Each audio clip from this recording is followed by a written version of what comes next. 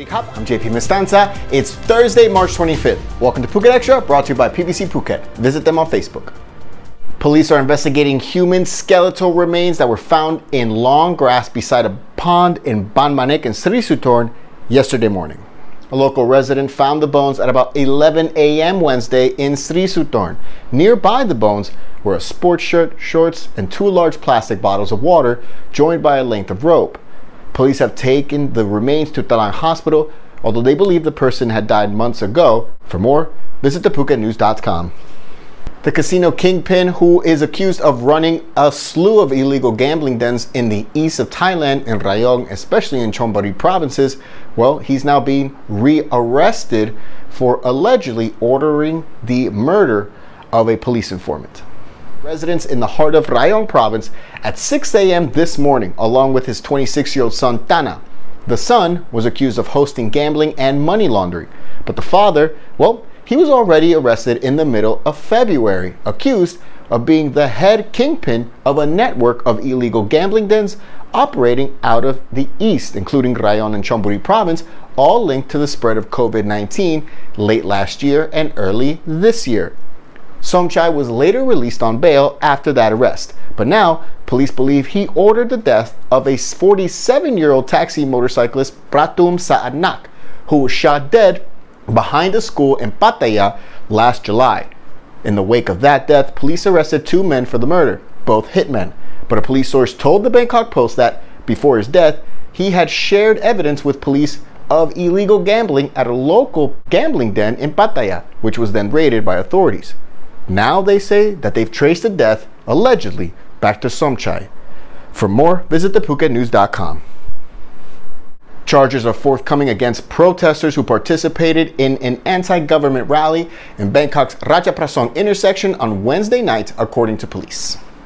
Wednesday's rally saw thousands of demonstrators pack the busy intersection in the heart of Bangkok as they continue to demand reform of the monarchy, along with the release of several protest leaders who are being held and charged for lèse-majesté, insulting the monarchy, which carries a max 15-year jail sentence. Police say that about 11 protesters who made speeches on Wednesday evening will be prosecuted, along with anyone who showed banners with messages insulting the royal institution. It all came days after one of the most violent demonstrations since the protests began last year. More than 30 civilians and police were injured in a clash at a protest near the palace in Bangkok last Saturday, as police used water cannons, tear gas, and rubber bullets to disperse the protesters. For more on that, visit thephuketnews.com. Phuket Extra will be right back after this. For the best mosquito screens available in Thailand, contact PVCPhuket on Facebook today. Welcome back to Phuket Extra. Thai music superstar Sek Loso is about to spend 42 months in prison over a conviction related to an incident back on New Year's Eve, or just a few days before that, on 2017, after losing his appeal this week. The Minburi Criminal Court read out the ruling this morning as Rockstar Sek Loso lost his appeal and is now being arraigned on charges of resisting arrest, threatening police with a firearm, and using drugs. It all stems from an incident on December 29, 2017, when Sek Loso, right after a live-streamed performance at a temple in Nakhon Si Thammarat province, he fired 9 gunshots into the air. 2 days later, on New Year's Eve, police arrived at his home to arrest him, and a standoff ensued, captured live on Sek Loso's Facebook page. Police ultimately did arrest him and took urine samples. They found that he had also tested positive for traces of methamphetamines. He later sued police and claimed he was bipolar, which the court had dismissed. Prison officials are said to have taken Sek Loso from Minburi court to Minburi prison, expected to see out his 42-month sentence. For more, visit thephuketnews.com. 97 new COVID cases in Thailand today, as the total for the kingdom now reaches 28,443. The death toll is 92. 94% of total patients have recovered.